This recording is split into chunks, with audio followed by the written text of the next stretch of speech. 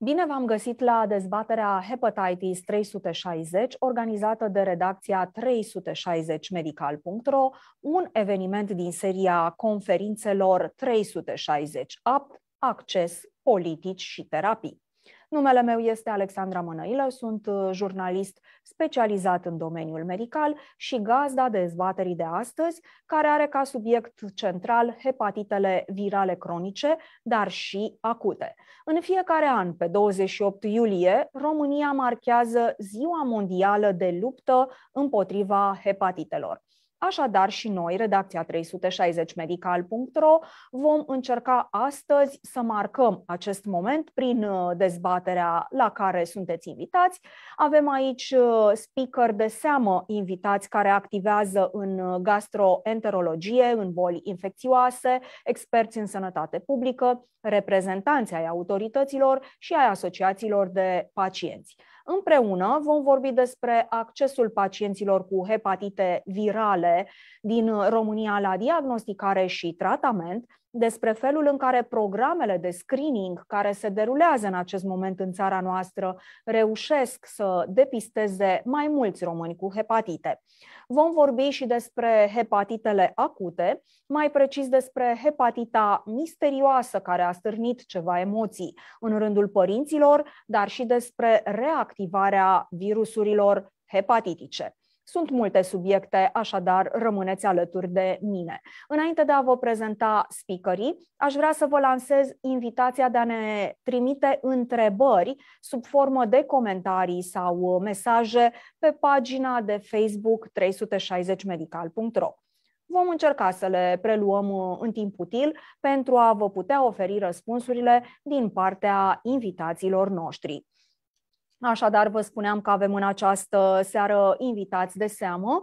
Permiteți-mi să vi prezint. Îi avem online alături de noi pe doamna profesor dr. Liana Gheorghe, gastroenterologie și hepatologie la UMF Carol Davila din București, dar și la Institutul Clinic Fundeni, pe conferențiar universitar dr. Carolina Negrei, membru în Consiliul Științific al ANMDMR, adică Agenția Națională a Medicamentelor și Dispozitivelor Medicale din România, pe Marinela Debu, președintele Asociației Pacienților cu Afecțiuni Hepatice din România, pe doamna Adriana Stara, general manager EBVI România, pe doamna profesor universitar dr. Victoria Aramă, profesor universitar la UMF Carol Davila București la disciplina boli infecțioase 1 și medic infecționist la Institutul Național de Boli Infecțioase, profesor dr. Matei Balș. De asemenea, pe doamna profesor universitar dr. Anca Trifan de la Universitatea de Medicină și Farmacie Grigorete Popa din Iași. Este șeful Institutului de Gastroenterologie și Hepatologie din Iași și medic primar gastroenterologie și medicină internă. De asemenea, o avem alături de noi pe doamna dr. Mihaela Udrescu, care este medic primar de medicină de familie, dar și specialist în gastroenterologie. Este coordonator național al grupului Gastro-SNMF, adică al Societății Naționale de Medicină de Familie. Pe domnul dr. Adrian Marinescu, medic infecționist și directorul medical al Institutului Matei Balș, pe domnul dr. Andrei Tudor Rogoz, medic specialist boli infecțioase în cadrul Spitalului Clinic Sanador. Evenimentul de astăzi are drept partener științific UMF Carol Davila București. Așadar, aș vrea să vă reamintesc că, potrivit statisticilor, peste 354 de milioane de oameni din lumea întreagă trăiesc cu hepatita B sau C, conform datelor Organizației Mondiale a Sănătății, dar pentru că nu știm exact cum stăm în România cu numărul acestor pacienți, aș vrea să o invit pe doamna profesor universitar dr. Liana Gheorghe să ne aducă date proaspete din programele Livero care se desfășoară în momentul de față în România și aș vrea să o invit să ne ofere câteva detalii despre aceste statistici, dacă avem statistici noi, să știm și noi câți pacienți cu hepatită B, C, Delta avem în România și de asemenea aș vrea să vorbim și despre regimul terapeutic pan-genotipic, în ce măsură este acesta un element cheie pentru eliminarea hepatitelor C. Bună seara, bun găsit, doamna profesor.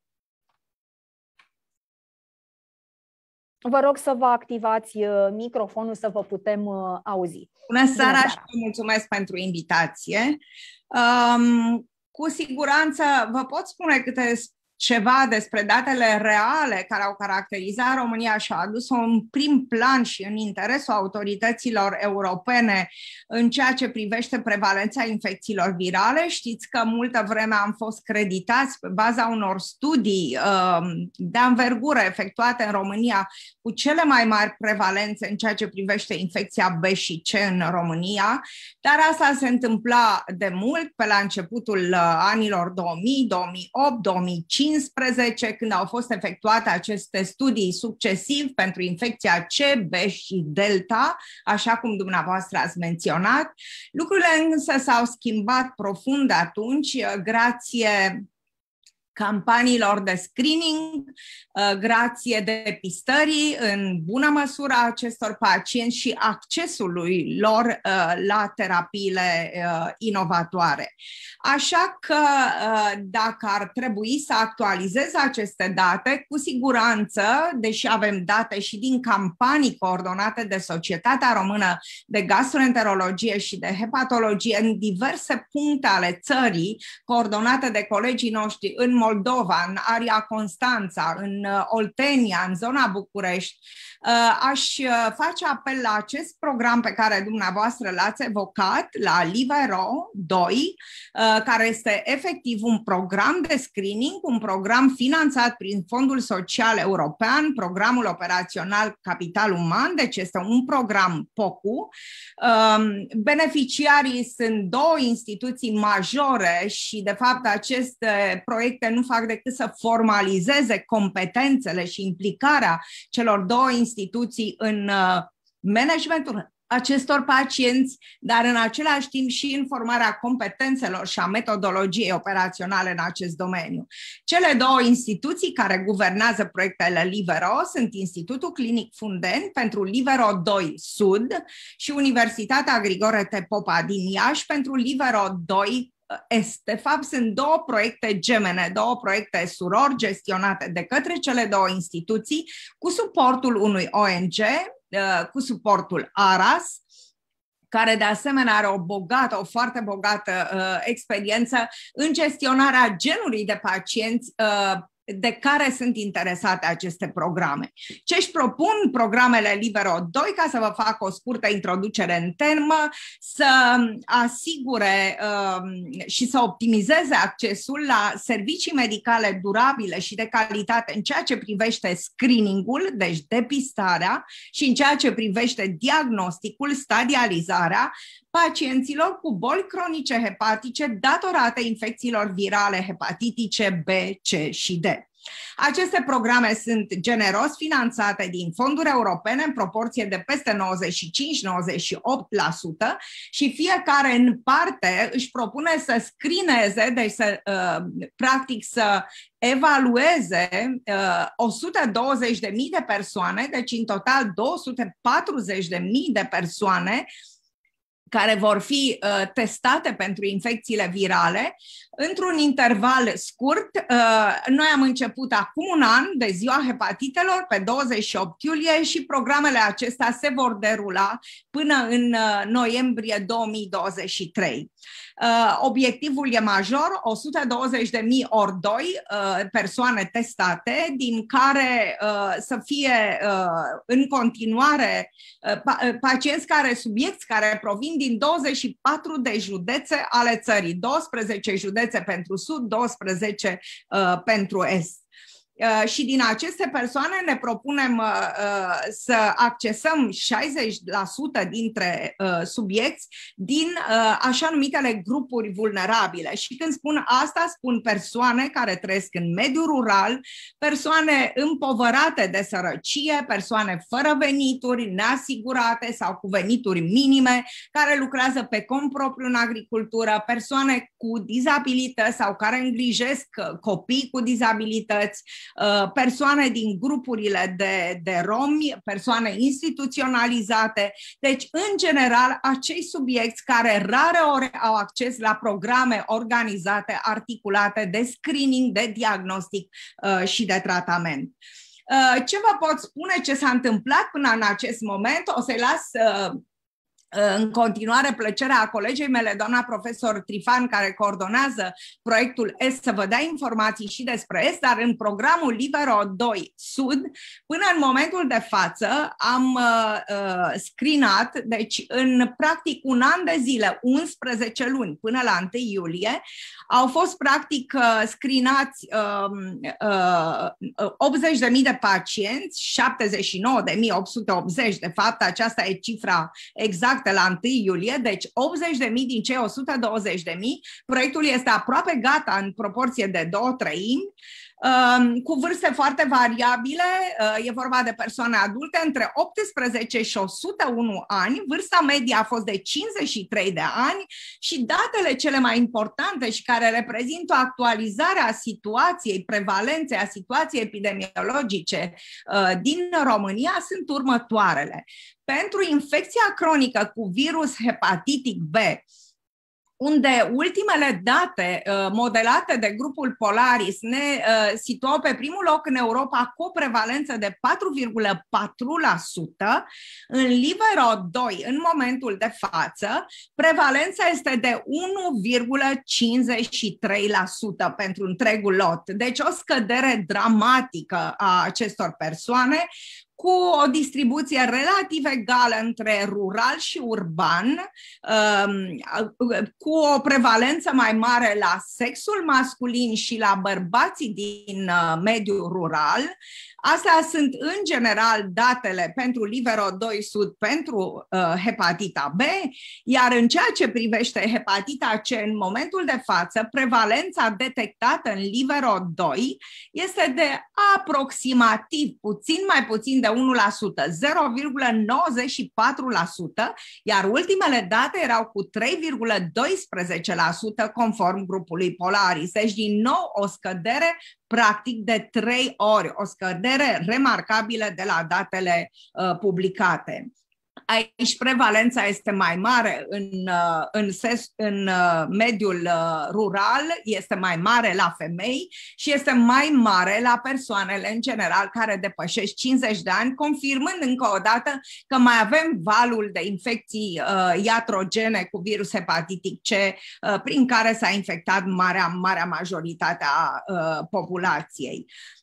Dar dacă ar fi să fac câteva comentarii aici, ar fi că în același program, ceea ce remarcăm noi ca specialiști, este că s-a schimbat puțin profilul pacienților infectați, că trebuie să-i căutăm altfel.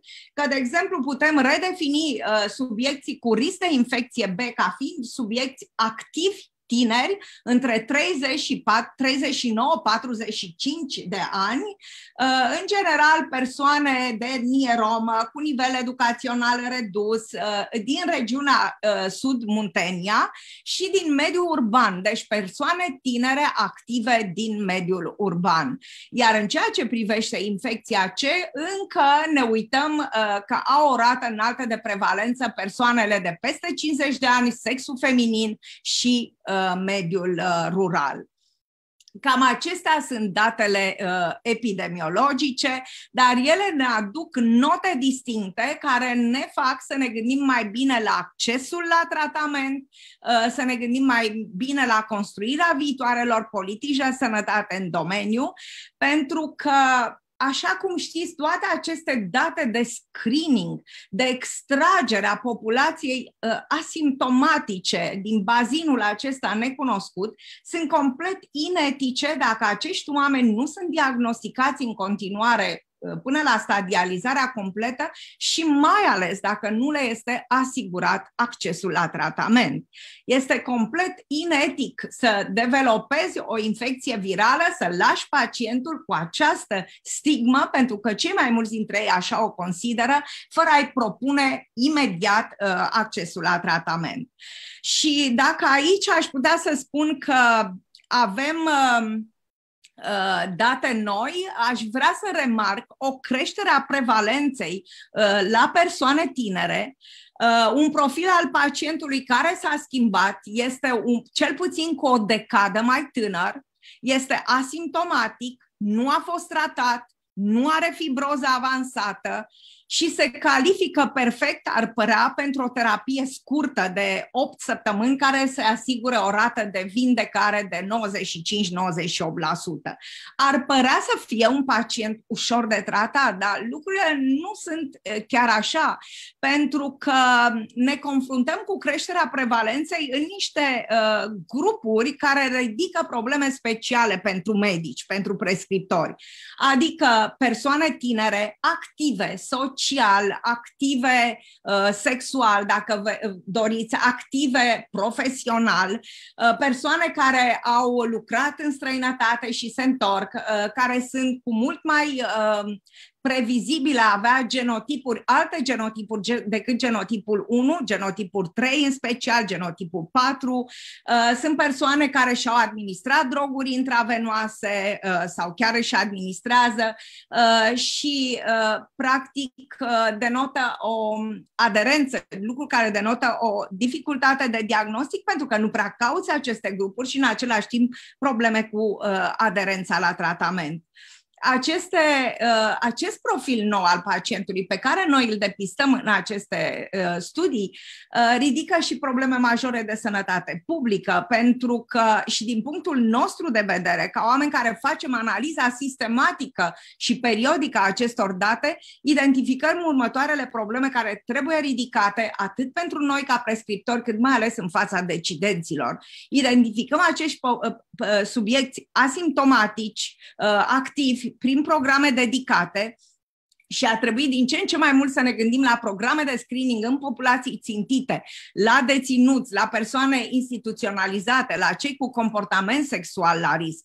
Să corectăm accesul haotic la tratament cu perioade lungi de timp, uneori de până la 10 luni de zile în care pacienții subiecții cu hepatită C odată diagnosticați pur și simplu din cauza încheierii unui contract cost-volum-rezultat și neînceperii celuilalt nu au acces la tratament, devin dezinteresați pentru că sunt asimptomatici, sunt pierduți din evidență și continuă să răspândească infecția celor din jur. Și în fine, o ultimă problemă cu privire la aceste noi genotipuri pe care le depistăm și la aceste grupuri vulnerabile este accesul la terapia pangenotipică în condițiile în care asigurarea accesului la terapia pangenotipică în condițiile în care în România știți bine că accesul la genotipare nu este rambursat, nu este asigurat, ar fi oricum un cost suplimentar și un cost greu sustenabil în condițiile în care practic avem terapii care nu au nevoie de acest lucru.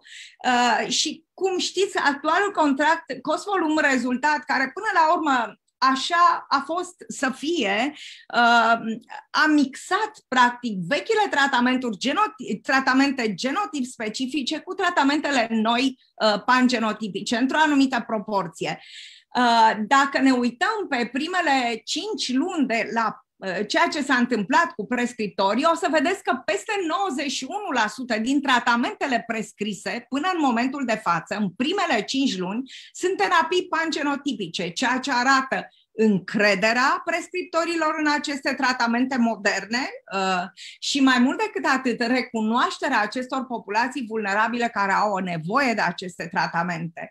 Așa că, din punctul nostru de vedere, acest mixing și această păstrare a terapiilor genotip specifice practic nu-și mai are loc într-o țară europeană, așa cum și ghidul ISL stipulează, și de vreme ce practic nu ar fi niciun efort bugetar suplimentar, ar fi de dorit ca toți pacienții, în special aceștia din grupuri vulnerabile pe care îi depistăm în programele de screening, să aibă acces la terapii pangenotipice.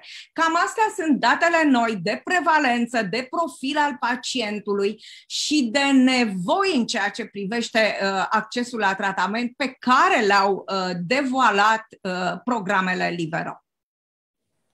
Vă mulțumim tare mult pentru informații și pentru veștile bune pe care ni le-ați dat. Faptul că prevalența este în scădere nu poate fi decât o veste bună. Avem o întrebare venită de la Olesea Jalban-Albus, care vă întreabă așa: care este durata de administrare a hepatoprotectoarelor în timpul antibioterapiei la copii? Știți că sunt adesea prescrise hepatoprotectoarele.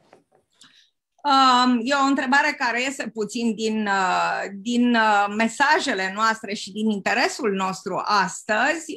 În general, există câteva hepatoprotectoare pe care le administrăm ca terapii adjuvante, complementare și nu alternative. Niciun medic nu va fi de acord că ele ca terapie alternativă în anumite afecțiuni. Nu sunt pediatru, nu vă pot răspunde la ce se întâmplă și cum prescriu pediatrii copiilor care fac antibioterapie. Noi nu prescriem hepatoprotectoare în asociere cu antibioterapia. Hepatoprotectoarele își găsesc loc în afecțiunile blânde care nu au terapii specifice dedicate și aici aș da un scurt exemplu ușor de înțeles. Pacienții cu steatoză simplă, cu ficat gras, non-progresiv, fără steatohepatită, fără fibroză, acolo unde intră alte terapii în discuție. De asemenea, ne mai administrăm întotdeauna la subiecții care fac terapii, să spunem, cu statine, cu antifungice, cu diversi alți compuși care sunt creditați a determina injurie hepatică. Pentru că, într-adevăr, ele sunt hepatoprotectoare, sunt imunomodulatoare, sunt antioxidante, sunt proregenerative și antifibrotice și pot ajuta în aceste terapii concomitente. Dar nu există niciun fel de specificitate, nu vă faceți un pilon terapeutic din terapia cu hepatoprotectoare. Și, de asemenea, când le folosiți, uitați-vă la formulele brevetate, formulele care au studii, date științifice în spate și care să documenteze toate aceste efecte despre care v-am vorbit.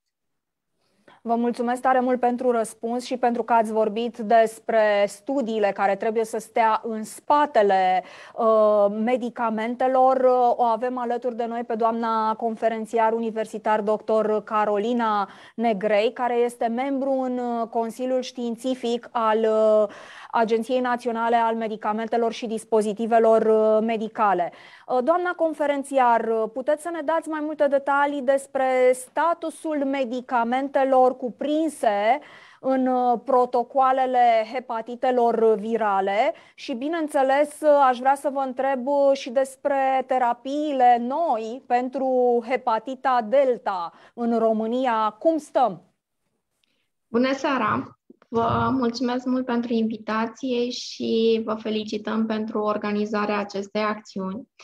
Așa cum bine știm și cum doamna profesor a punctat, hepatitele virale constituie una dintre marile provocări de sănătate publică prin prisma răspândirii globale, a endemicității, a morbidității și mortalității crescute, dar și a ratei înalte de invaliditate consecutiv cronicizării acestei infecții.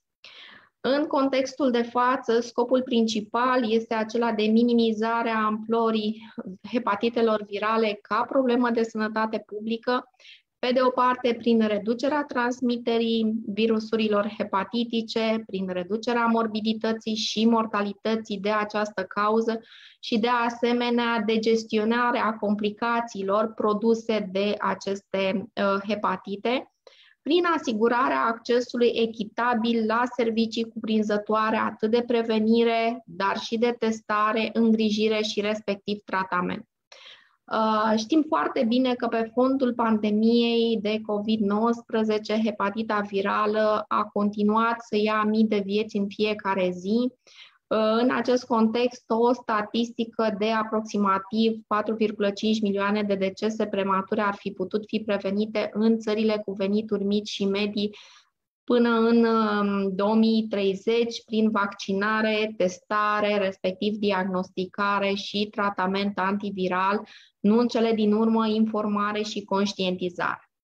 Rolul tuturor acestor discuții pe care le purtăm este acela de informare, de conștientizare și de încercare în a găsi o soluție printr-o abordare unitară.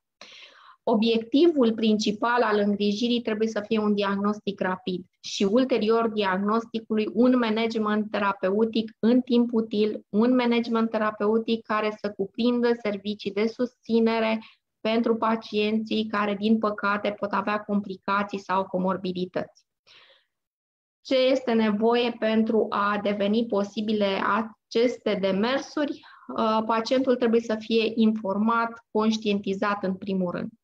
Ulterior diagnosticului, protocolul terapeutic adecvat îl putem aplica numai dacă substanțele active pe care le avem în vedere sunt autorizate pentru utilizare.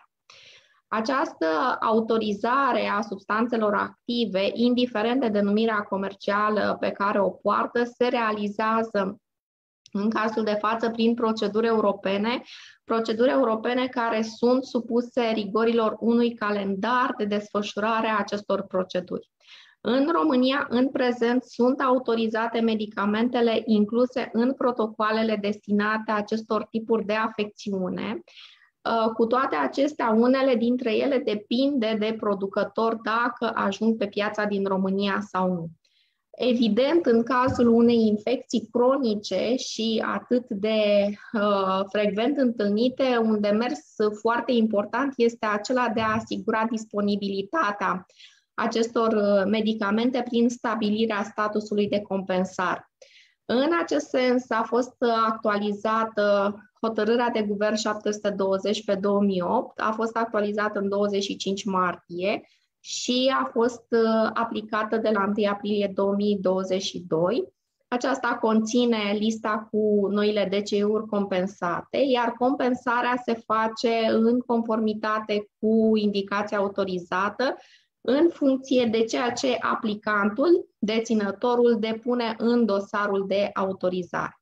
În ceea ce privește hepatita cu virusul Delta, în acest an avem o solicitare în luna iunie, având drept DCI bulevertidă.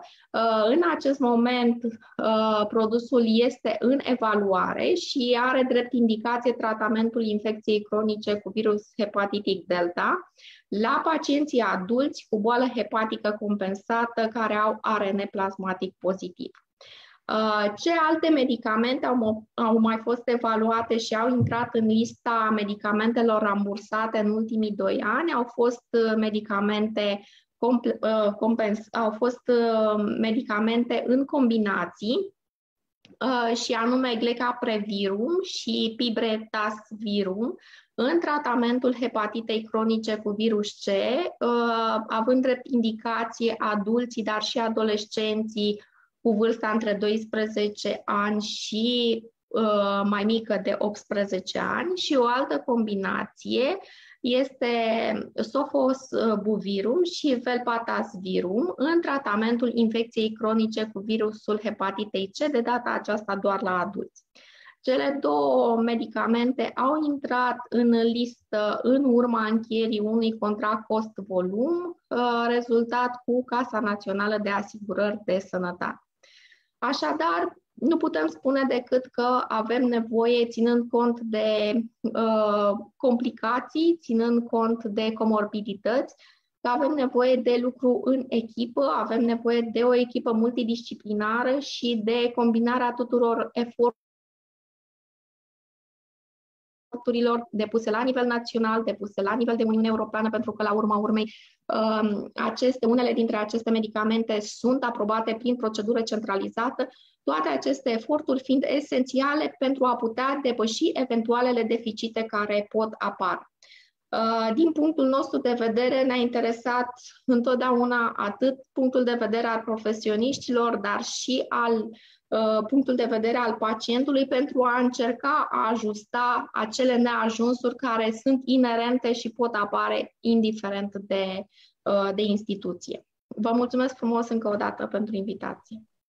Doamna conferențiar Negrei, puteți să-mi spuneți, ați spus că aveți solicitarea depusă în iunie pentru bulevertidă. Când ar putea avea acces, practic, pacienții cu hepatita delta de acest medicament? În ceea ce privește accesul, sunt mai multe etape, pentru că, pe de o parte, vorbim despre finalizarea evaluării. În prezent este în curs de evaluare în cadrul Agenției Naționale a Medicamentului și a Dispozitivelor Medicale. Ulterior finalizării evaluării, urmează negocierea între deținător, minister și Casa Națională de Asigurări, unde Agenția Națională a Medicamentului nu poate interveni. Ca atare, pașii administrativi depinzând de mai multe instituții, eu nu pot prevedea, din păcate, acest termen. Evaluarea când va fi finalizată? Se lucrează. În momentul în care se lucrează și colegele de la tehnologii medicale încep o lucrare, în cel mai scurt timp ea va fi finalizată.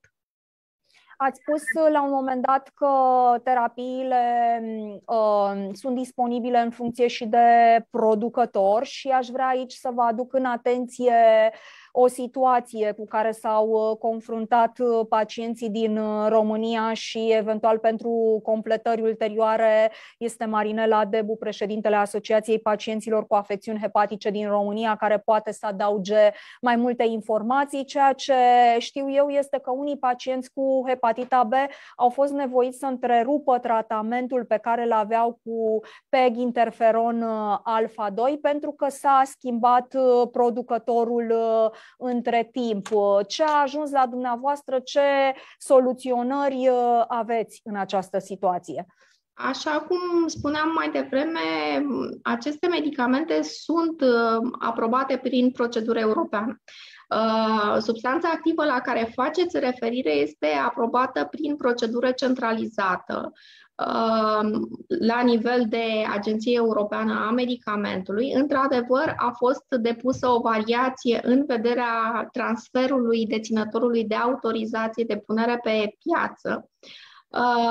Ulterior acestui transfer sunt necesare, dincolo de procedurile administrative ulterioare finalizării transferului pur și simplu tehnic, sunt procedurile administrative ale noului deținător și nu în cele din urmă modificările care sunt necesare atât la nivel de etichetare, dar și prospect și al rezumatului caracteristicilor produsului. Toate aceste lucruri iau timp și, într-adevăr, a existat o perioadă, pentru că la un moment dat, din ce mi-amintesc, DAPP-ul nu avea reprezentanță în România, pe lângă aceste proceduri administrative. Din informațiile pe care eu le am astăzi, am înțeles că au început aprovizionarea și se încearcă acoperirea nevoilor de consum.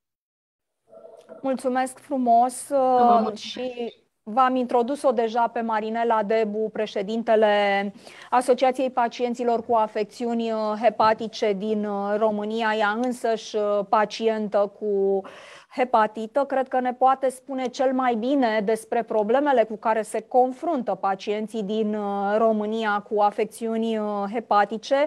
De aceea aș vrea să o rog să ne vorbească puțin despre parcursul pacienților la diagnostic, la tratament, despre asigurarea continuității tratamentului și a accesului până la urmă în România, atât la tratamentul pentru hepatită B, cât și pentru hepatită C, și care sunt perspectivele pentru 2023. Marinela, bună seara! Bună seara și vă mulțumesc foarte mult pentru invitație. Scuze pentru voce, încă revin post-COVID și încă am perioade în care vorbesc mai greu. Știți, sloganul de anul acesta pentru Ziua Mondială a Hepatitelor este același ca și anul trecut. Hepatitele nu mai pot aștepta. Și cred că trebuie să pornim discuția de aici. Pacienții cu hepatită nu mai pot aștepta. Oamenii care au nevoie să fie depistați nu mai pot aștepta, pentru că, din păcate, ei nu știu.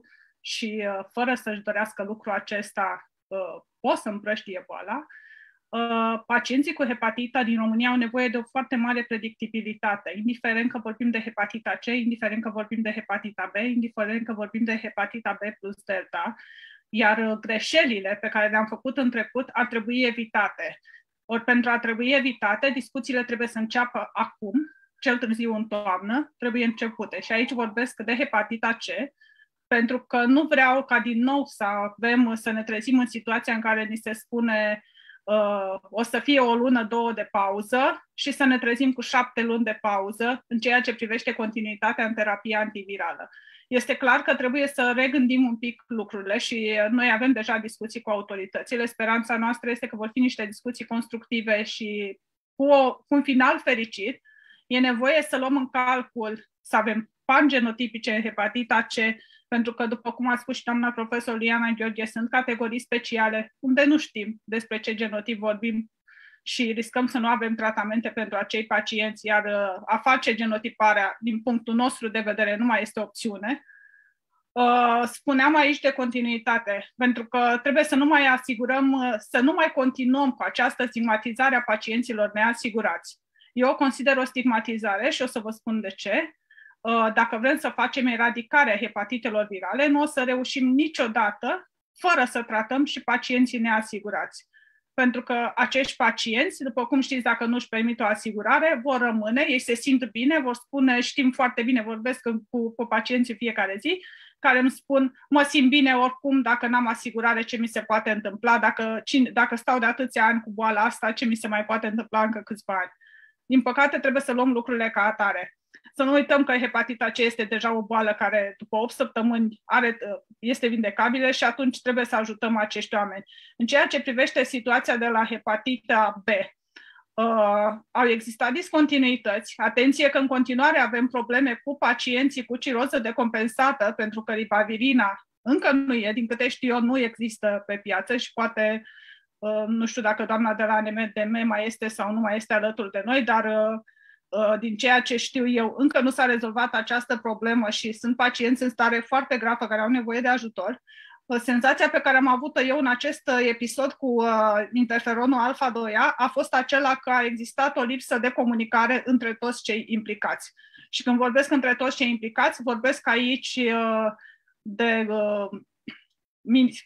minister, distribuitori, ANMDM, pentru că nu se poate să rămână oameni cu o lună de zile de întrerupere în tratament. Este foarte mult. Deci trebuie să facem ceva să țină de noi, să evităm lucrul acesta. Terapia pentru hepatita B plus delta ar trebui să fie pentru noi o prioritate, să existe acces, pentru că pacienții cu hepatita delta, există oameni care nu mai pot aștepta și mi-aduc aminte că chiar la o altă emisiune pe care am avut-o acum câteva luni, era o doamnă care spunea că în 5 ani de zile a trecut de la fibroză 1 la ciroză.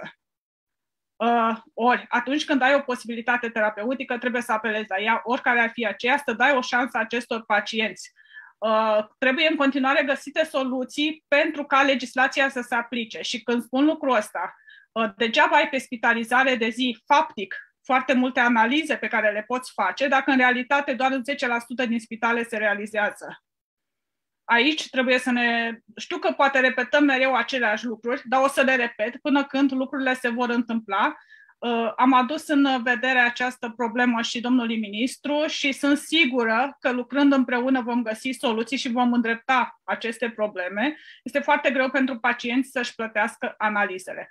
Dacă vrem să vorbim de eradicarea hepatitelor și de acest plan strategic de eliminare a hepatitelor, care să fim cât se poate de realiști din acest plan, proiectele Livero 2 Sud și Livero 2 Est sunt partea planului. Și vedeți câte lucruri bune fac. Noi trebuie să completăm și exact cum spunea și doamna profesor Gheorghe mai devreme, să asigurăm continuitatea. Continuitatea înseamnă accesul la tratament a tuturor persoanelor descoperite în aceste proiecte, inclusiv pacienții neasigurați. Pentru că dacă nu îi vom pierde și ne vom trezi peste ani cu alte probleme, ne vom trezi cu persoane active pentru societate pe care le-am depistat, despre care am știut că au hepatite, că vor avea ciroză și, de fapt, întregul sistem medical va continua să suporte consecințele. Să nu uităm că, de fapt, noi facem două lucruri. Prevenim odată răspândirea virusului și prevenim cancerul hepatic. Noi, de fapt, tratând neasigurații, facem prevenția cancerului hepatic. Dăm o șansă acestor oameni. Trebuie să avem grijă să avem această continuitate, indiferent de asigurat, neasigurat. Și o să mai punctez un lucru pe care noi, ca reprezentanții al pacienților, îl susținem. Trebuie un pic schimbată paradigma la medicul de familie. Este anormal ca medicul de familie să aibă pe lista lui persoane neasigurate pe care le suspectează de hepatită și să nu le poată testa pentru că nu sunt asigurate. Iarăși, în aceeași linie. Totul trebuie gândit altfel și trebuie să acționăm acum. Dacă vrem să învățăm ceva din lecția pandemiei cu COVID, asta este primul lucru pe care trebuie să-l învățăm în această boală infecțioasă și cronică, în același lucru.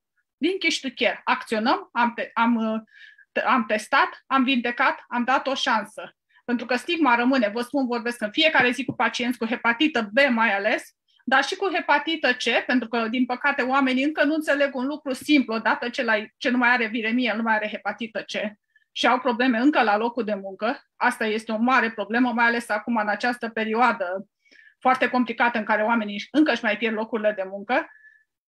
Și dacă nu facem și nu suntem mai uniți și nu avem aceste continuități, din păcate nu o să avem eliminare. Dar dacă facem și continuăm pe lucrurile bune pe care le-am făcut, eu zic că 2030 este clar că este un termen care nu este posibil, dar 2035-2040 poate fi plauzibil.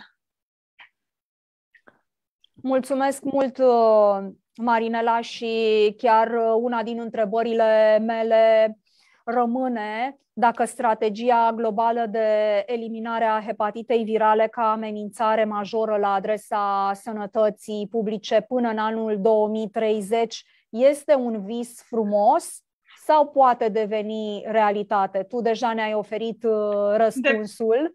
Depinde de noi ceea ce vom face. Eu zic că dacă noi vorbim strict de România, suntem toți la masă și de fiecare dată la evenimentele medicale ne întâlnim o mână de oameni care facem tot ceea ce ține de noi.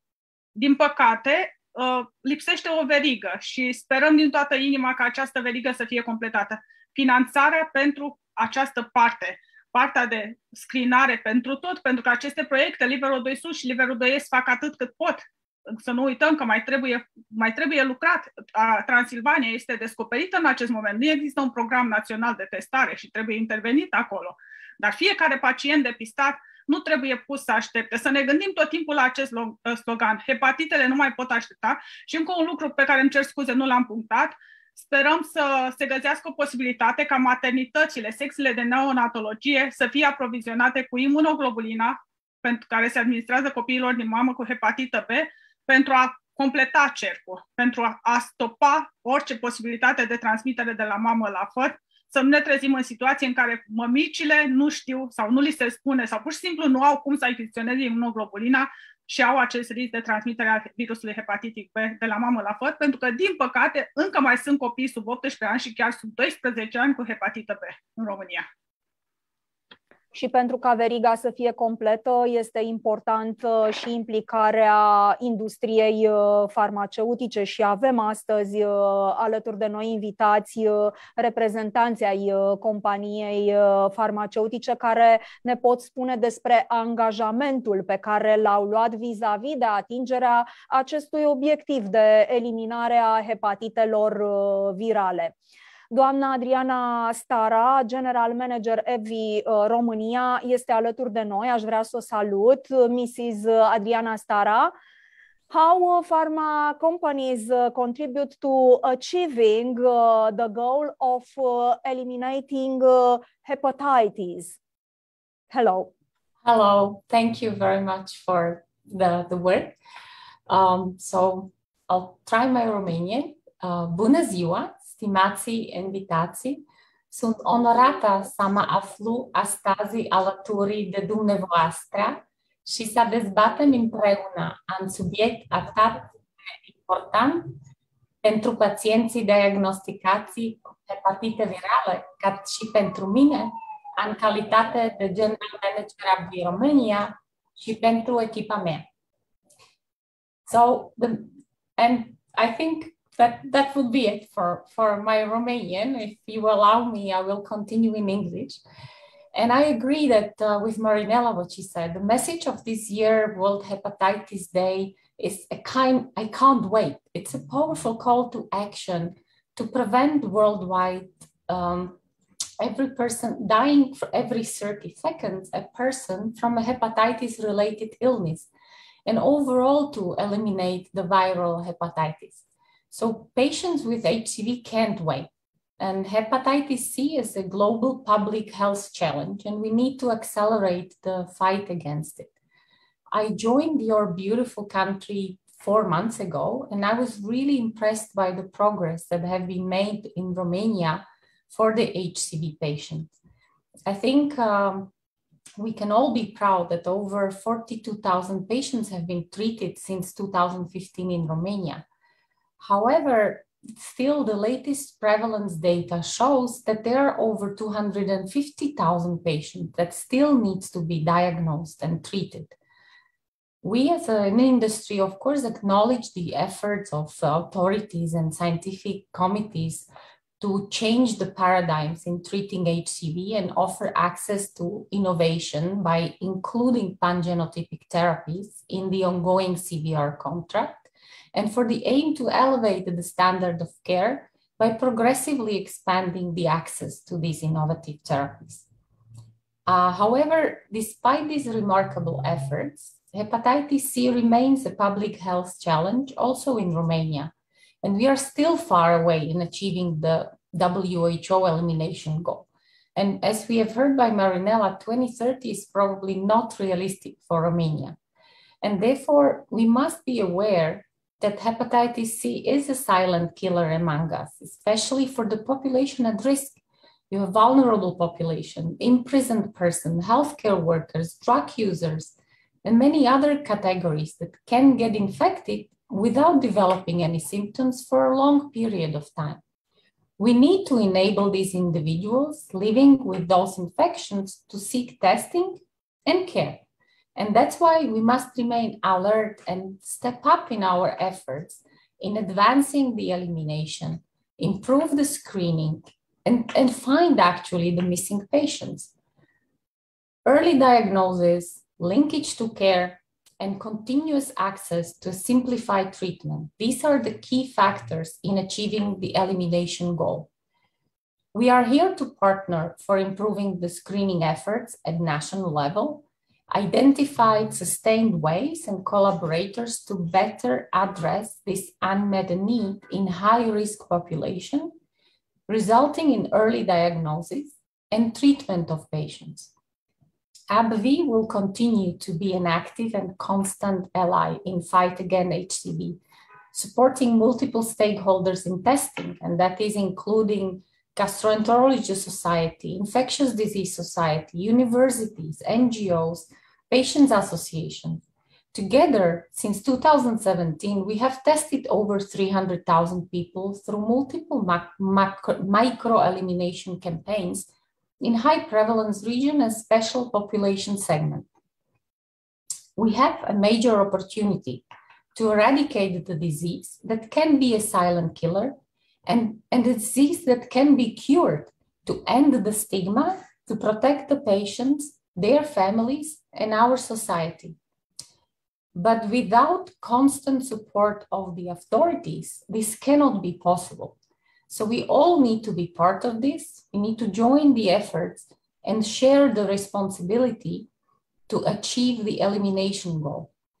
I reinforce our AbbVie commitment to continue to be a trusted partner to the Romanian society, that through innovation and sustainable partnership will improve the standards of care for all HCV patients in Romania. And I want to conclude with the World Hepatitis Day 2022 message.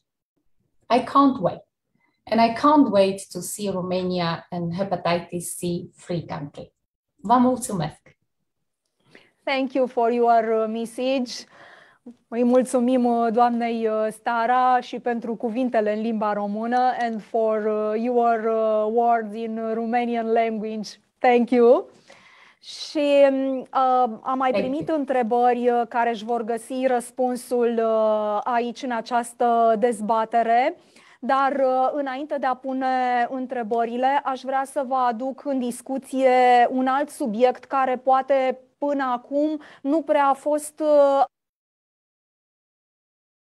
începutul dezbaterii noastre, că evenimentul are drept partener științific UMF Carol Davila București. Așadar, din partea acestei prestigioase universități o avem pe doamna profesor universitar dr. Victoria Aramă de la UMF Carol Davila București, de la disciplina boli infecțioase 1 și medic la Institutul Național de Boli Infecțioase profesor dr. Matei Balș, care ne-a transmis un mesaj pe care vreau să vi-l dau în cele ce urmează despre problematica reactivării virusurilor hepatitice, dar și despre purtarea măștilor de protecție de către pacienții cu afecțiuni hepatice, acum în această perioadă când observăm că numărul cazurilor de COVID-19 este în creștere. Doamna profesor Victoria Aramă. Problematica reactivării infecțiilor cu virusurile hepatitice B și C la anumite categorii de pacienți este un subiect relativ recent apărut și insuficient de bine cunoscut la nivel mondial, și a spune că în România este mai mult decât în afară, este insuficient cunoscut, dar este extrem de important în același timp, pentru că pacienții imunodeprimați, și când spun imunodepresie mă refer la pacienții oncologici cu diverse cancere aflate sub diverse terapii, chimioterapii, terapii biologice care produc imunosupresie. Mă refer la pacienții transplantați, care de asemenea sunt pacienți imunodeprimați. Mă refer la pacienții aflați sub diverse terapii biologice sau imunosupresoare pentru diverse alte afecțiuni. Acești pacienți, prin imunodepresia pe care o au, prezintă un risc crescut în cazul în care au o infecție cu virus hepatic B sau C cunoscută sau poate nediagnosticată până la acel moment, au riscul de reactivării acestei infecții, care se poate manifesta printr-un tablou de hepatită acută, care uneori îmbracă forme foarte severe și poate să conducă la deces. Și salvezi pacientul dintr-o boală gravă, oncologică, și ajunge să decedeze din cauza unei reactivări a unui virus hepatitic, care ar fi putut să fie evitată în cazul în care pacientul era la momentul zero supus unui bilanț complet pentru virusurile de hepatită B, C, D, înainte de a începe terapia imunosupresoare, pentru că făcând acest bilanț complet, acest screening al tuturor pacienților care urmează să primească o terapie imunosupresoare, poți diagnostica pe toți cei cunoscuți sau necunoscuți până în acel moment cu infecție cu virus hepatic B sau C și atunci îți iei niște măsuri care să prevină aceste reactivări ale infecției virale cu virusul hepatic B sau C. Spre exemplu, pentru virusul hepatic B, în cazul în care facem acest screening la momentul potrivit, adică înainte de începerea chimioterapiei, și depistăm un pacient infectat cu virus hepatic B, poate că nici nu știa de acest lucru, se poate iniția o terapie antivirală cu 2 săptămâni înaintea debutului chimioterapiei, terapia antivirală care va inhiba replicarea virusului hepatic B și îl va ține sub control, și abia după 2 săptămâni se poate începe chimioterapia care își desfășoară cursul ei. În paralel cu terapia antivirală, care va fi continuată pe tot parcursul chimioterapiei și încă 6 luni după încheierea acesteia, tocmai pentru a ține sub control replicarea virală.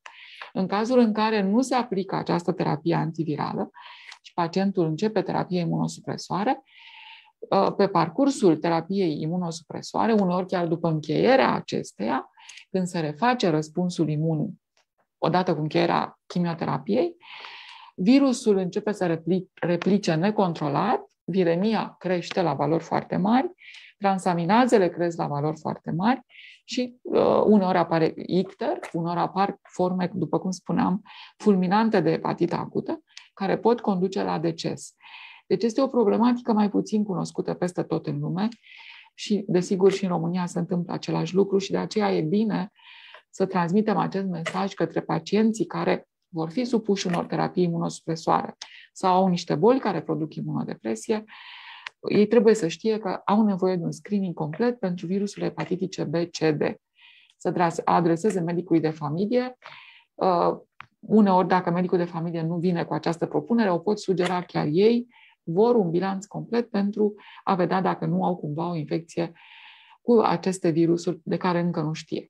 Această măsură de protecție, respectiv purtarea măștii, în acest moment este, după părerea mea, extrem de importantă, mai ales pentru spațiile închise, mai ales pentru spitale, pentru alte unități medicale, pentru școli, că vor începe la un moment dat școlile, pentru că, după cum se știe din ceea ce auzim la televizor și nu numai, avem un trend ascendent, puternic ascendent al numărului cazurilor noi de COVID-19. Deja la noi, în Institutul Național de Boli Infecțioase Matei Balș, avem un aflux foarte mare de pacienți, motiv pentru care începem să retransformăm secțiile care acum sunt non-COVID în secții COVID, pentru că nu mai avem locuri în secțiile COVID. Și deci este un semnal cât se poate de clar că virusul se răspândește iar cu repeziciune și că trebuie să ne protejăm în spațiile închise și în mijloacele de transport pe care nu cred că le-am menționat mai devreme. În spațiile închise și aglomerate, masca este cea care ne protejează.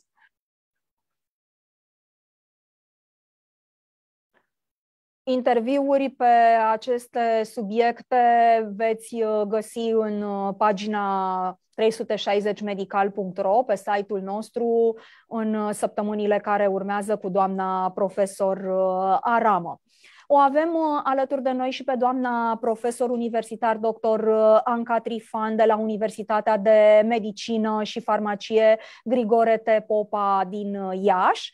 Este șeful Institutului de Gastroenterologie și Hepatologie și, bineînțeles, medic primar gastroenterologie și medicină internă. Înainte de a vă provoca să ne vorbiți despre Livero Est, pentru că despre Livero Sud am aflat deja, aș vrea să încep cu o întrebare venită de la cei care ne urmăresc. Mai precis, Raluca Beju întreabă: v-aș ruga să-mi spuneți dacă există tratament și pentru hepatita B. Vă rog, doamna profesor.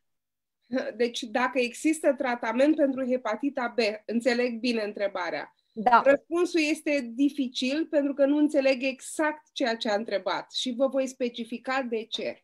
De obicei, pacienții știu că există un tratament pentru hepatita B, dar, de fapt, întreabă dacă există un tratament pentru hepatita B la fel de eficient ca cel existent pentru hepatita C, adică un tratament care să vindece într-o perioadă scurtă de timp și pentru totdeauna hepatita virală B.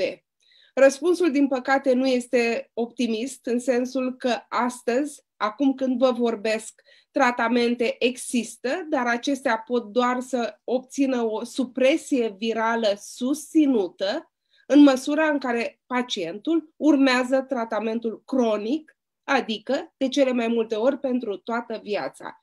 Deci, cred că am răspuns la întrebare, nu este răspunsul așteptat de pacienți de obicei, ei așteaptă o nouă revoluție terapeutică și în hepatita B și așteaptă un răspuns scurt, așa cum îl dăm astăzi pentru hepatita C, adică, doamnă, domnule, cu siguranță, în proporție de peste 95%, în 3 luni veți fi vindecat de infecția virală C.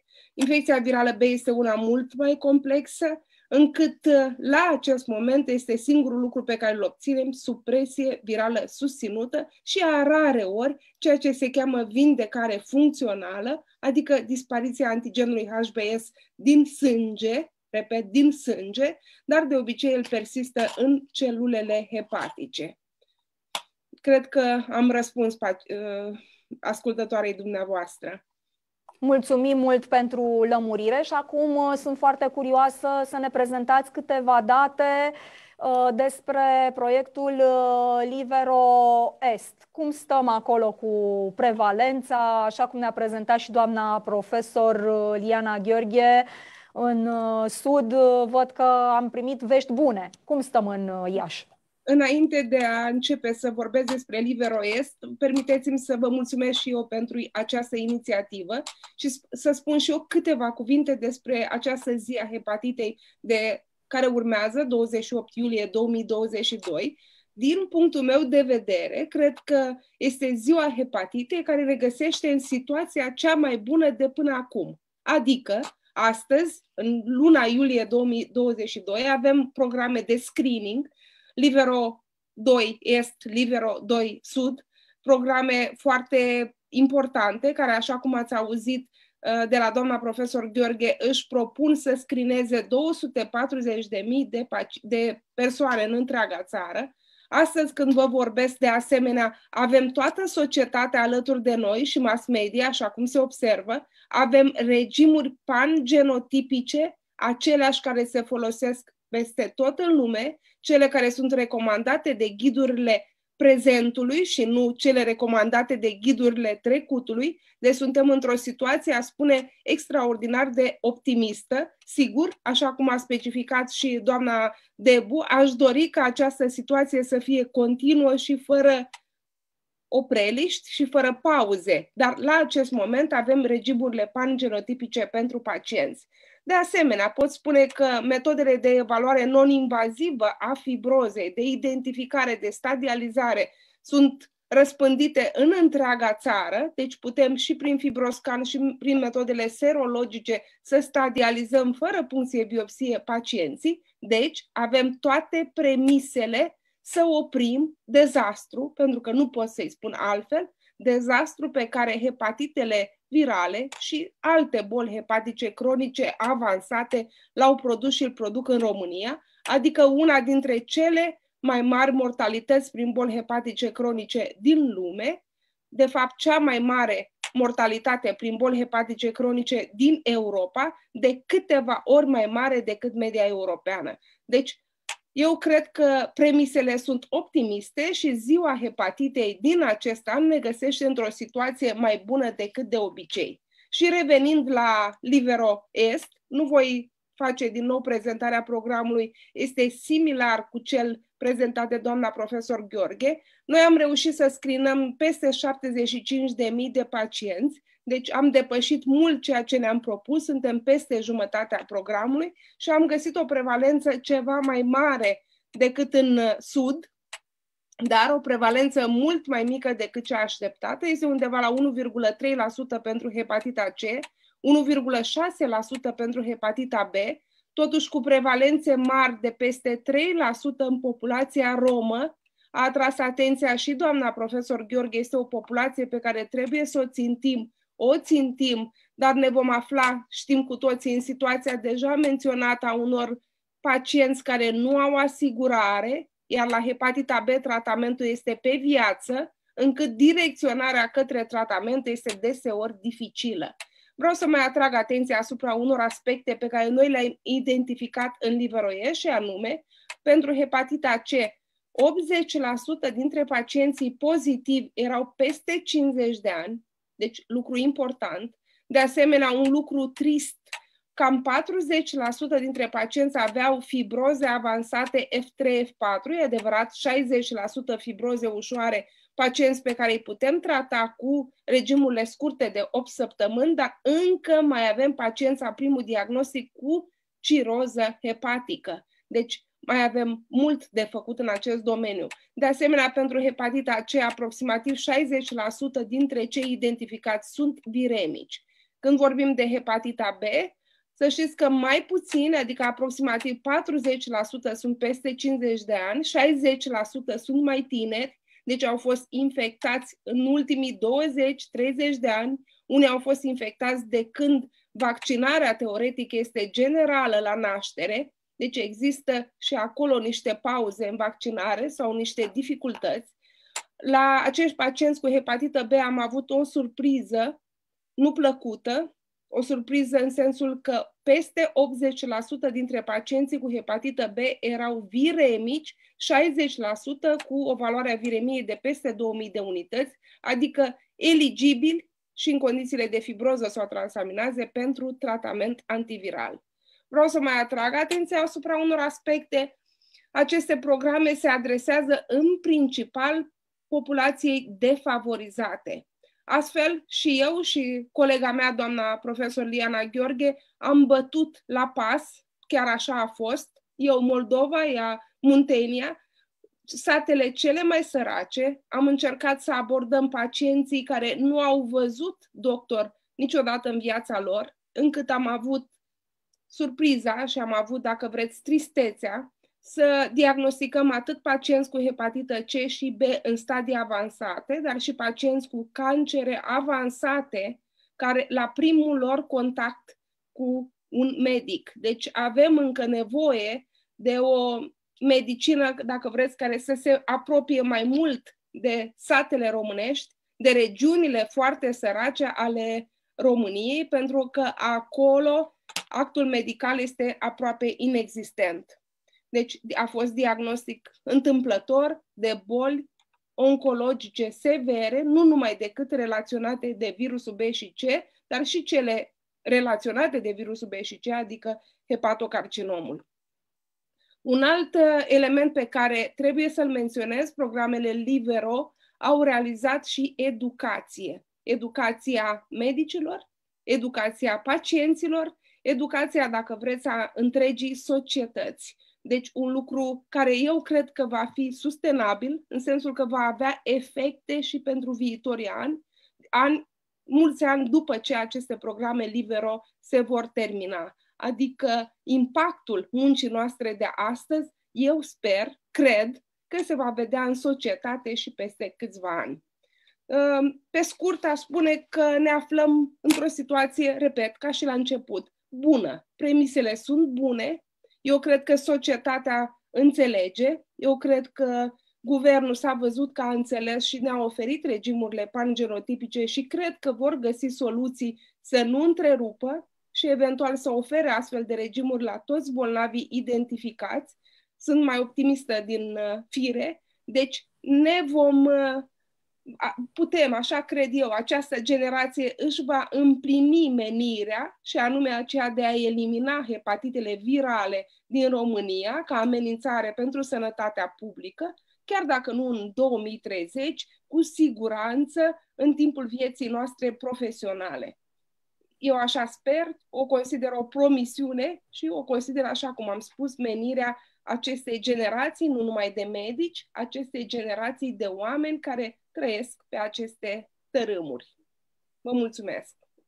Vă mulțumim și noi, vă mulțumim că ați acceptat participarea la dezbaterea noastră și vă rugăm să rămâneți în continuare alături de noi.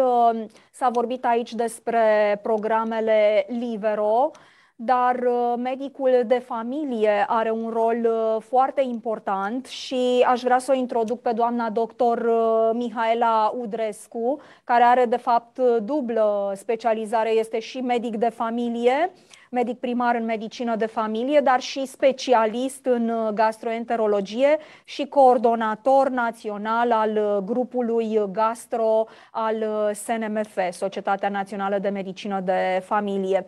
Înainte de a o invita pe doamna doctor să ne spună despre rolul medicului de familie în depistarea hepatitelor, am o întrebare care îi se potrivește, zic eu, mănușă doamnei doctor. Este venită de la Tofi Glovi, care spune așa: există un program național pentru diagnosticarea hepatitelor? Putem folosi studenții facultăților de medicină în anii terminali în acest proiect ca să scădem și din presiunea asupra sistemului sanitar și a medicilor de familie? Ce părere aveți, doamna doctor Mihaela Udrescu?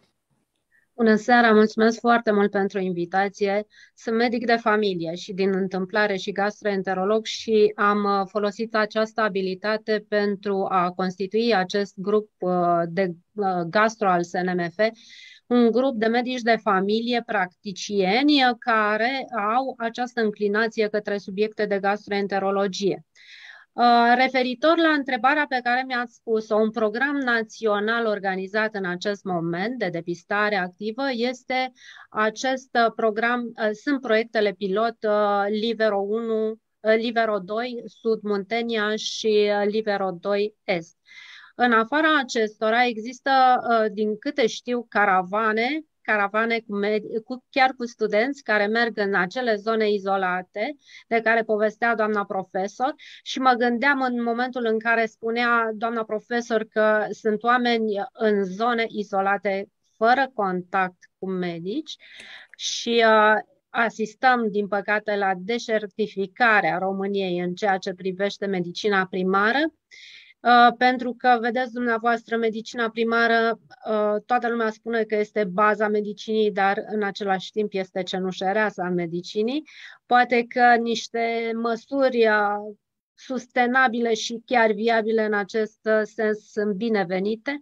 Aș accentua faptul că acolo unde există medic și există activitate medicală, iar pacientul poate accesa servicii medicale primare, nu există acces la laborator. Deci lucrurile sunt într-un cerc vicios care, într-adevăr, necesită îmbunătățiri, în special în mediul rural. Referitor la studenți, îi încurajez să acceseze programele caravana cu medici, caravana studențească, există caravană și a facultății Carol Davila, există caravane și ale principalelor universități din țară, din principalele orașe ale țării. În momentul de față, un program organizat de depistare activă, vă spuneam că la nivel primar nu există. A mai fost ridicată o problemă, aceea a gravidelor care nasc, sunt purtătoare și care nu beneficiază de tratamentul potrivit. Vă mai spun că în acest moment sunt multe gravide care nu sunt supravegheate, iar testarea în maternitate înainte de naștere ar elimina multe din incidentele transmiterii perinatale a infecției. Mă gândesc în special la infecția cu virus B. Dacă testarea se face înainte de naștere, se pot lua măsuri astfel încât vaccinul să fie administrat în primele 24 de ore, astfel limitând transmiterea în cursul nașterii de la mamă la făt a acestui tip de infecții. Medicul de familie, în opinia mea, îmi doresc și încerc să fiu un bun consilier de sănătate pentru persoanele pe care le am în îngrijire. La medicul de familie mergem cu toate problemele de sănătate, dar din experiență vă spun că pacientul cu suferință hepatică este un pacient dificil. De ce? Pentru că este asimptomatic. Dacă nu-l doare, crede că nu are nimic. Ajunge de cele mai multe ori în stadii avansate și, într-adevăr, De multe ori îl depistăm în stadiu de ciroză, în stadiu de carcinom la momentul prezentării. Sunt oameni care se consideră sănătoși și de aceea insist și mesajul meu este: așa cum mergeți cu mașina la revizie, faceți-vă un bun obicei și mergeți la medicul de familie anual pentru un control general, pentru efectuare de testări, astfel încât să nu ajungeți în situații neplăcute. Referitor la pacienții cu suferințe hepatice care poate au terminat tratamentul cu antiviral și care ies din evidența medicului specialist gastroenterolog sau de boli infecțioase și care ajunge la medicul de familie, recomandarea este de asemenea de a se prezenta anual pentru monitorizare, pentru o examinare de monitorizare care constă într-un examen clinic general, analize de sânge, o ecografie generală anuală. Este important și discutăm cu pacienții în general, dar cu pacienții la risc și cu pacienții cu suferințe hepatice, în special despre vaccinare. Există posibilitatea să ne vaccinăm dacă nu avem virusul antigen HBs și astfel să ne protejăm pe noi și să protejăm pe cei dragi, pe cei din jur. Iată că sunt o mulțime de lucruri pe care le poate face medicul de familie. În mod organizat, cu certitudine, le-ar face mult mai bine. Există posibilități de îmbunătățire a activității în acest sens. Ne bucurăm de acest parteneriat pentru că, vedeți dumneavoastră, în aceste proiecte pilot, atât în Sud cât și în Est, sunt înrolați și testează cu teste rapide colegii mei medici de familie, cărora le mulțumesc că au accesat aceste proiecte și care chiar fac treabă bună. Vă mulțumesc mult și știu că îi susțineți pe medicii de familie, pe colegii dumneavoastră care au intrat în aceste proiecte. Aș vrea să vă întreb care este evoluția hepatitelor virale după vindecarea lor, atunci când viremia a ajuns la un nivel nedetectabil. Știm că sunt pacienți cu cazuri, și ați spus și dumneavoastră, cu fibroză ireversibilă sau cu evoluție spre adenocarcinom. Ce facem cu aceste riscuri în funcție de stadiul bolii? Le dăm tratamente, vin doar la monitorizare? Medicul de familie e cel care îi vede mai des pe acești pacienți. Desigur, fiecare pacient, aș vrea totuși și o recomandare, să nu ne mai considerăm purtători sănătoși de antigen HBs. Este important ca fiecare persoană care se consideră purtătoare sănătoasă de antigen HBs să meargă anual la medicul de familie, iar medicul de familie ar trebui periodic să-i recomande să își repete acea viremie, mai ales dacă sesizează anumite modificări. Dar există forme de hepatite care nu sunt atât de vizibile, ca să le spun așa, atât de palpabile. Și de aceea colaborarea cu medicul specialist pentru hepatita B este o colaborare de lungă durată. În ceea ce privește pacientul cu hepatită C, după eradicarea infecției, un control anual este indicat. Medicul de familie poate utiliza niște scoruri astfel încât să sesizeze, să-l încadreze corect pe acel pacient dacă este la risc de fibroză sau dacă nu este la risc de fibroză și în momentul în care are un pacient la risc să-l trimită mai departe pentru stadializare. Este important ca fiecare pacient care are o suferință hepatică să fie evaluat și din punct de vedere al fibrozei. De asemenea, reguli stricte, reguli simple, menținerea greutății, evitarea medicamentelor hepatotoxice. Și aici este o luptă pe care o ducem cu pacienții care asociază afecțiuni cardiovasculare și care au suferințe hepatice și își întrerup statina. Statina nu este un medicament hepatotoxic.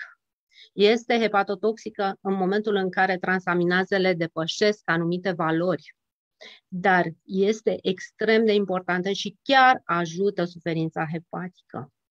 Să evite substanțele hepatotoxice și aici mă refer la toate suplimentele alimentare, care sunt unele dintre ele insuficient studiate.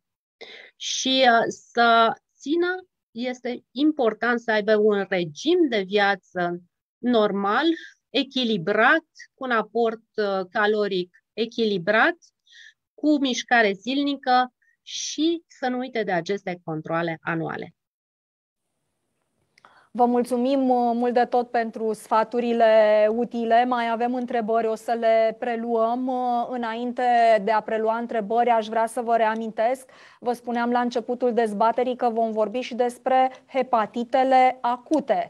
Așadar, hepatita acută severă de etiologie necunoscută la copil sau, cum a mai fost ea denumită, hepatita misterioasă, este prezentă în 33 de țări din 5 regiuni ale OMS. Sunt peste 920 de cazuri de hepatită acută severă de etiologie necunoscută la copii, potrivit datelor Organizației Mondiale a Sănătății până la acest moment. Așadar, despre hepatita misterioasă, cum a fost ea denumită, vom vorbi astăzi și dacă sunt motive de îngrijorare sau nu, l-am întrebat pe domnul doctor Adrian Marinescu, medic infecționist și directorul medical al Institutului Național de Boli Infecțioase Matei Balș din Capitală. O să vedeți imediat într-un scurt mesaj care este părerea domnului doctor. Revenim apoi aici la domnul doctor Andrei Tudor Rogoz, medic specialist boli infecțioase în cadrul Spitalului Clinic Sanador, să discutăm pe larg despre acest subiect. Ceea ce ne-a demonstrat ultima perioadă, că poate la început aveam niște semne de întrebare, e că sunt cazuri izolate și că până la urmă afectarea hepatică severă chiar apare mai mult decât sporadic. Mai mult am aflat că nu există un numitor comun clar, așa cum îl credeam la început, să fie vorba de o componentă infecțioasă, să vorbim de un adenovirus, era sub tipul F41, despre care se spunea că ar fi răspunzător. Au fost foarte puține cazuri și nu se poate spune că de acolo a fost punctul de plecare, mai ales că, în general, copiii aveau și alte afecțiuni, aveau un sistem imunitar deficitar. Deci nu cred că există motive de îngrijorare, e o atenționare care a fost cu ceva vreme în urmă, e de luat în calcul. În momentul în care un copil are o simptomatologie de tip hepatită acută, nu poate să-și dea seama de care e clar că ajunge să-și facă o evaluare. Dar de aici până la a spune că e un virus nou sau că e misterios, e nu numai o distanță mare, dar nu avem nicio susținere. Lucru care a fost demonstrat chiar în ultimele săptămâni. Vorbim de o boală rară și vorbim de o boală rară care nu are neapărat o singură cauză. În momentul în care ai un astfel de caz, trebuie să iei în calcul diagnosticele posibile, inclusiv adenovirus. Și ai nevoie de un laborator performant, cum avem și noi, care să poată face în mod corect, printre alte virusuri, și adenovirusul. Că te gândești la mai multe posibilități. Trebuie să știți că sunt multe infecții virale care dau afectare hepatică. Și Epstein-Barrul, și CMV-ul, chiar și infecția HIV. Adică afectare hepatică plecând de la o boală infecțioasă, sunt nenumărate cauze, inclusiv tuberculoza, depinde de stadiu și de aici vorbim de afectare hepatică, care de obicei nu e severă. Deci, exact ceea ce spuneam, nu e o singură cauză sau o singură boală infecțioasă care să fie implicată într-un procent important din.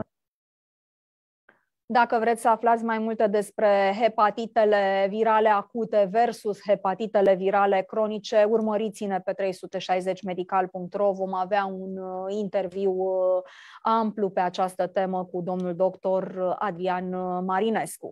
Ce știm și ce nu știm despre hepatita misterioasă, cum ar trebui să ne ferim de ea? Domnule doctor Andrei Rogoz, sunteți medic infecționist la Spitalul Clinic Sanador. Dați-ne mai multe informații. Bună seara și vă mulțumesc pentru invitație. Ați prezentat și dumneavoastră câteva elemente, a menționat și domnul doctor Marinescu de asemenea câteva aspecte. M-ar ajuta dacă mi-ați permite să dau share screen. Sigur că da, vă rog.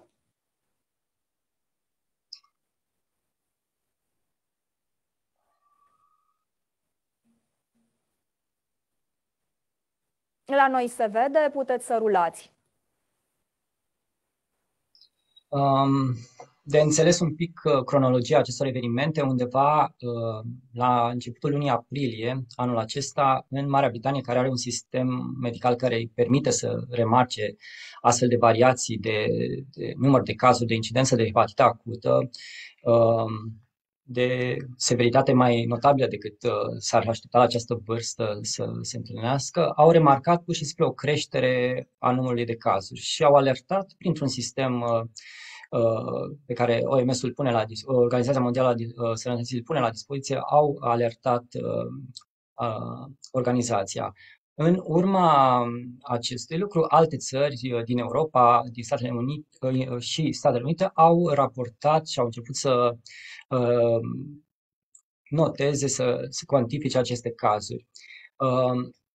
Pentru a ști mai precis la ce ne referim când vorbim de hepatitele acute de etiologie momentan neprecizată la copii, am prezentat aici definițiile cele mai actuale făcute în comun de ECDC și OMS, la care ne raportăm și noi, având o metodologie națională care permite înregistrarea și raportarea unor cazuri care ar îndeplini aceste criterii.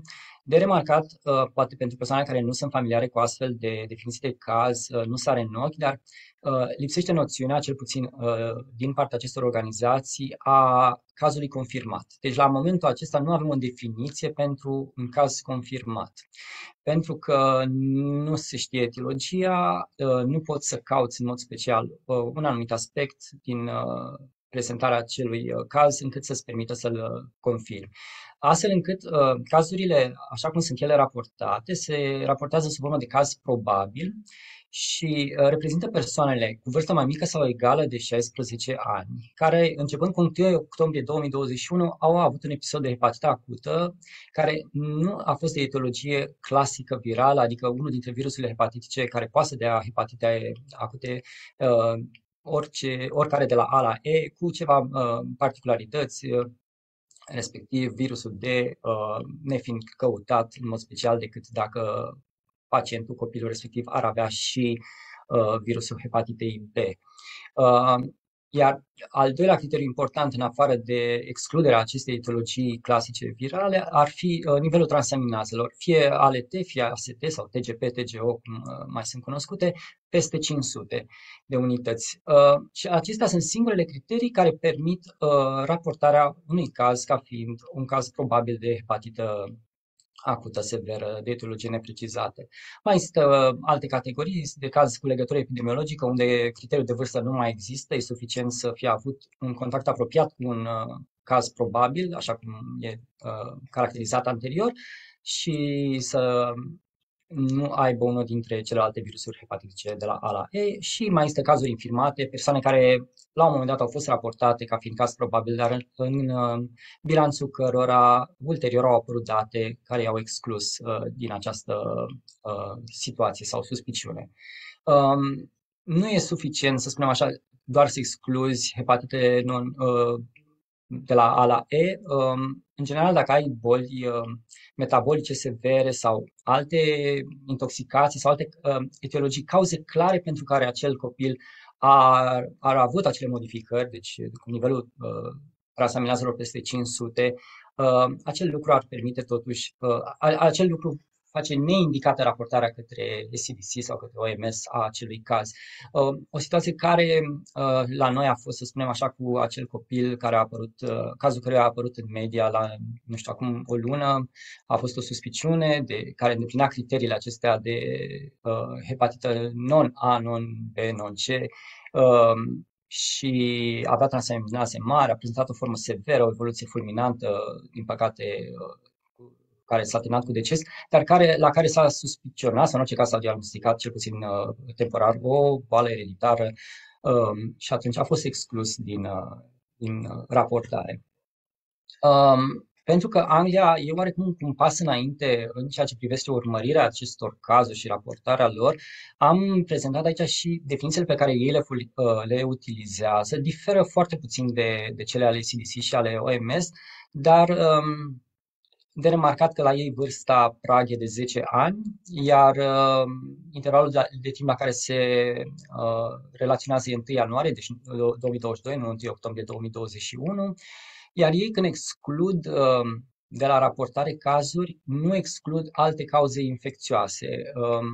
Așa cum am menționat și domnul dr. Marinescu, mai există și alte virusuri care au capacitatea, în afară de cele hepatice A, B, C, D, E, care poate să dea hepatită acută, dar pentru că nu știm la acest moment cine e responsabil de această creștere de număr de cazuri, nu le-au exclus nici pe celelalte de care știam că ar fi putut da direct infecții și hepatite acute. Celelalte definiții la fel sunt mici variații față de ceea ce folosim și noi. Aici e reprezentarea cea mai recentă a datelor din punct de vedere al numărului de cazuri raportate săptămânal și începând cu 1 octombrie și se remarcă creșterea din primăvara aceasta, când se pare că s-a atins un vârf de între 35 și 40 de astfel de cazuri de etilocine neprecizată la copii. Ulterior, e un trend descrescător. E de menționat faptul că există o inerție a raportărilor și un decalaj, adică coloanele cele mai apropiate de partea dreaptă a graficului de final vor mai crește, vor mai exista cazuri care vor fi raportate cu debut în săptămânile începând cu săptămâna 20 a acestui an, dar chiar și cu acele creșteri anticipate, se pare că am trecut de vârful acestui fenomen epidemiologic care a existat anul acesta. Ați menționat dumneavoastră niște cifre și niște date la început. Există o actualizare chiar mai recentă decât cele din care ați preluat datele. În 8 iulie, urmează să mai fie una la sfârșitul lunii, au depășit 1000 de cazuri în 35 de țări, 46 s-au finalizat cu transplant, au fost 22 de decese înregistrate. Majoritatea cazurilor raportate sunt în Europa, aici e greu de spus dacă e incidența mai mare sau e raportarea mai bună. 27% din cazuri fiind în Marea Britanie, iar cazurile din Statele Unite sunt undeva la o treime. Raportarea pe care o face separat CDC pentru țările care raportează în cadrul sistemului european totaliza la sfârșitul lui iunie 473 de cazuri. România n-a raportat niciun caz. 76, deci 3 sferturi din cazuri sunt la copii cu vârstă sub 5 ani. În Europa au fost 20 de transplanturi, deci oarecum proporția se păstrează față de raportarea la nivel mondial, dar un singur deces. Acum probabil și nivelul de îngrijire e superior. De menționat că statistica aceasta se referă doar la cazurile care au toate informațiile colectate și acestea sunt cam 2-3 din totalul raportat până la acest moment. O să opresc un pic ecranul, share-uirea, doar pentru a face o paranteză legată de cauzele puse în discuție la momentul ăsta pentru acest fenomen. Mă scuzați o secundă. Pur și simplu, ipotezele ridicate și cel mai probabil invocate, mai ales de către britanici la acest moment, au două mari direcții. Că e vorba de un fenomen epidemiologic datorat infecției cu un virus cunoscut, cum e adenovirusul, dar care anul acesta a îndeplinit niște condiții particulare și s-a creat un context particular, în urma căreia organismul copilului mic are o susceptibilitate mai mare de a dezvolta hepatite severe, hepatite fulminante. Și această ipoteză legată de adenovirus e datorată pur și simplu proporții mari de cazuri, o să vedeți imediat, la care PCR-urile pentru adenovirus, adică detecția pur și simplu virală a acestui virus în sânge, e de departe cea mai mare dintre toate cauzele evaluate. Cealaltă direcție mai pusă în discuție ia în calcul un sindrom post-COVID sau post-Omicron în particular, care să fie sau nu legat ca și cu o infecție de acest adenovirus. Celelalte evaluări pentru medicamente, toxine, expuneri la diversi factori de mediu sau, nu știu, alte cauze pe care până acum nu au mai fost identificate, până la momentul ăsta n-au colectat suficiente date care să le susțină. Deci, în mare, la acest moment, cele două direcții acestea ar fi către adenovirus sau adenovirus după COVID, o combinație care să explice creșterea acestui număr de cazuri.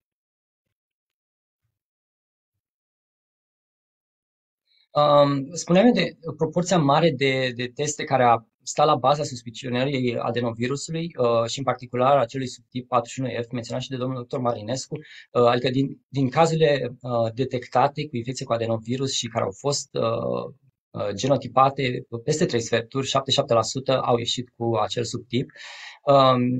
De menționat că, într-adevăr, nu toate cazurile beneficiază de această genotipare, de o secvențiere corespunzătoare pe care să-ți permită să se clasifice în funcție de subtipuri, dar din ceea ce a fost testat, iar aici sunt, să zicem, cele mai comune etiologii, cauze infecțioase pe care un medic le ia în calcul în fața unei hepatite acute când dorești să faci un panel, un screening cât mai extins pe partea de infecțioase, adenovirusul are de departe cel mai mare procent de detecție. S-a căutat, bineînțeles, COVID-ul, s-au căutat alte virusuri herpetice, 6, 7, Epstein-Barr, s-au căutat enterovirusuri, citomegalovirus, virusul respirator sincițial și pur și simplu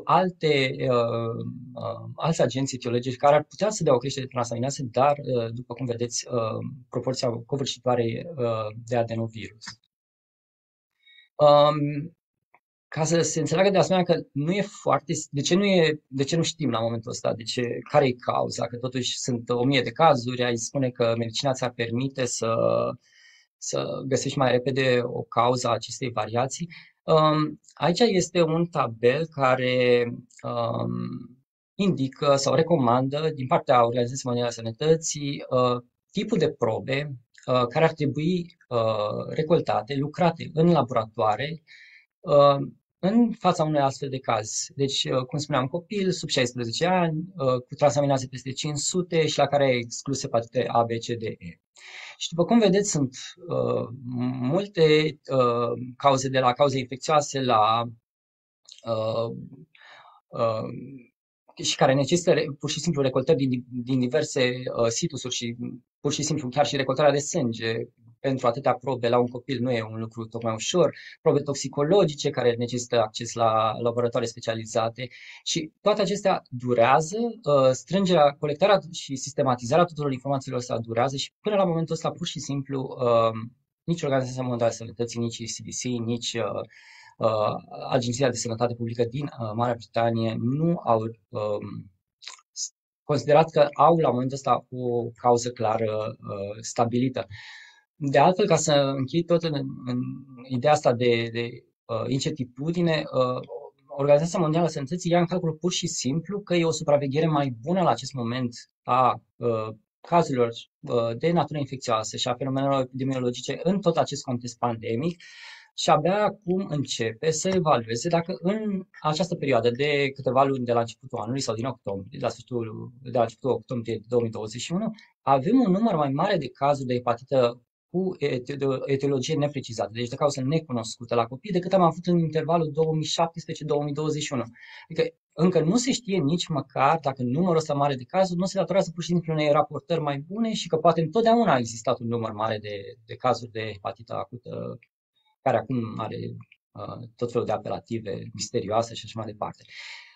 N-aș fi foarte relaxat doar pentru că nu știm ce e și că numărul de cazuri scade, pentru că un transplant la un copil sănătos nu e ceva comun, sunt o grămadă de resurse și nu știm, mai ales dacă e legată de COVID, cum ar putea evolua pe termen mediu și lung, având în vedere valurile acestea care se tot repetă.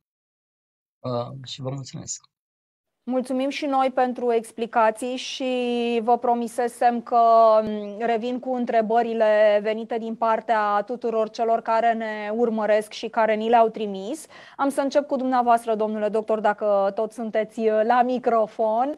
Avem de la Denisa Drăgoi următoarea întrebare. Ce analize de sânge ies modificate în caz de ciroză hepatică? În funcție de stadiu acelei ciroze hepatice, analizele pot fi modificate de la o hemoneocogramă, analiză uzuală din cadrul unui bilanț general, unde poți să remarci un număr scăzut de trombocite, la coagulogramă, care îți evaluează această funcție de nivelul INR-ului, a activității de protrombină, până la probele specifice pentru funcția sau inflamația hepatică, transaminaze, bilirubină, electroforeza proteinelor serice și, în general, există ciroze compensate, există ciroze decompensate. În funcție de stadiul în care se află, pacientul poate să prezinte modificări foarte grave ale analizelor sau mai discrete. Bilanțul acesta e rezultatul unei urmăriri în timp. Un pacient poate fi descoperit și tardiv, direct în stadiul de ciroză, dar de obicei e un pacient monitorizat pe partea funcției hepatice și trendul acelor analize e urmărit. Și pentru că sunteți medic infecționist, am să vă pun tot dumneavoastră întrebarea, dar dacă și ceilalți medici vor să completeze, îi aștept. Mariana Popa întreabă așa: viremie în scădere timp de 5 ani, creștere bruscă de la 9.000 la 20.000 după vaccin COVID plus boala COVID. Ce este de făcut? Aș începe cu dumneavoastră, domnule doctor. Presupun că se referă la o viremie pentru hepatita B, da? Câți valori orientativ pe acolo. Ca și nivel, nu are o variație mare, adică s-ar putea să-i se pară mare că a crescut de 4-5 ori între cele două determinări, dar ca și nivel, peste 2000, că până în 20.000, e oarecum același interval. E un nivel la care, dacă ar mai avea și alte mici modificări la nivelul transaminazelor sau la nivelul afectării, fibrozării ficatului, ar fi avut deja indicații de tratament. N-aș lega în mod particular de trecerea printr-o altă infecție, astfel de că e COVID sau că e vaccin sau că e orice altă expunere. Astfel de variații se pot observa la un pacient pe care îl monitorizezi în timp, dar ea aș atrage atenția persoanei respectivă că pare să fie avut deja indicații sau criterii de inițiare a tratamentului și să se prezinte la un serviciu, un ambulatoriu de boli infecțioase sau gastroenterologie pentru a confirma sau infirma indicația de tratament. Vă mulțumesc mult de tot pentru răspunsuri. Am preluat întrebările pe care le-am primit până în acest moment, așadar vreau să le mulțumesc invitațiilor noștri pentru prezența la această dezbatere online, partenerilor noștri care au făcut posibil acest eveniment și dumneavoastră că ați rămas alături de noi până acum la final, că ne-ați urmărit, ați pus întrebări, vă mulțumim și vă dau întâlnire și la următoarele dezbateri din seria conferințelor 360 Acces, politici și terapii pe care le vom organiza începând cu luna septembrie aici. Până atunci, vă rog să rămâneți pe 360medical.ro pentru a fi la curent cu tot ce se întâmplă, atât pe site, cât și pe canalele noastre de Facebook și de YouTube. V-am promis că vom reveni cu interviuri video cu doamna profesor dr. Victoria Aramă despre mecanismul reactivării virusurilor hepatitice B și C, dar și despre COVID-19 COVID-19 la pacienții cu afecțiuni hepatice, de asemenea și cu interviuri video cu domnul dr. Adrian Marinescu despre hepatitele acute versus hepatitele cronice. Ca un ultim mesaj, pentru că urmează Ziua Mondială de Luptă împotriva hepatitelor, aș vrea să-i dau cuvântul pe scurt, într-un minut, dacă se poate. Marinela Debu, ce ai transmite tu tuturor pacienților din România care suferă de hepatită? Le-aș transmite să fie încrezători, în primul rând, să se prezinte la medic, să aibă o relație bună cu medicul lor de familie și cu medicul specialist gastroenterolog sau de boli infecțioase, să nu se teamă să spună că au această problemă, să ne sesizeze probleme dacă au cu discontinuități ale tratamentelor sau probleme în accesarea unor investigații medicale. Le-aș spune celor care nu sunt pacienți să nu spună că nu sunt pacienți până când nu se testează, până nu-și fac măcar un test pentru virusul hepatitic B sau C. Le-aș spune tinerelor mame care sunt însărcinate și au hepatită B, în mod special, să fie încrezătoare și să se bucure de această perioadă de sarcină, pentru că este atât de frumoasă. Eu însă sunt mamă și am trecut prin toate temele pe care ar putea să treacă o mamă cu hepatită B. Dacă au probleme, să ne sune, să ne sesizeze, pentru că suntem aici să le ajutăm și să avem mai multă încredere, mai multă deschidere, să nu ne mai autostigmatizăm cu această boală. Să învățăm, să cunoaștem modul prin care se transmite virusul hepatic B sau C și să știm cum să le explicăm celor din jurul nostru ce se întâmplă, astfel încât să nu ne mai trezim în situația în care suntem stigmatizați uneori și pentru că nu știm să transmitem noi niște mesaje ca și pacienți. Iar celor care sunt angajatori sau celor care sunt în anturajul unui pacient cu hepatită, îi transmitem că nu e atât de ușor să ia hepatită B sau hepatită C, iar avea hepatită B sau C nu trebuie să fie o stigmă, nu trebuie să fie un impas, să se fie considerat că nu ai dreptul să ai un loc de muncă absolut normal sau să trăiești cât se poate de normal. Cam astea ar fi câteva mesaje și să nu uitați, noi nu putem aștepta. Noi ca și pacienți cu hepatită avem nevoie să avem acces la investigații și la tratament acum, indiferent dacă suntem asigurați sau neasigurați. Vă mulțumesc tuturor și vă doresc multă sănătate. Toate cele bune, la revedere!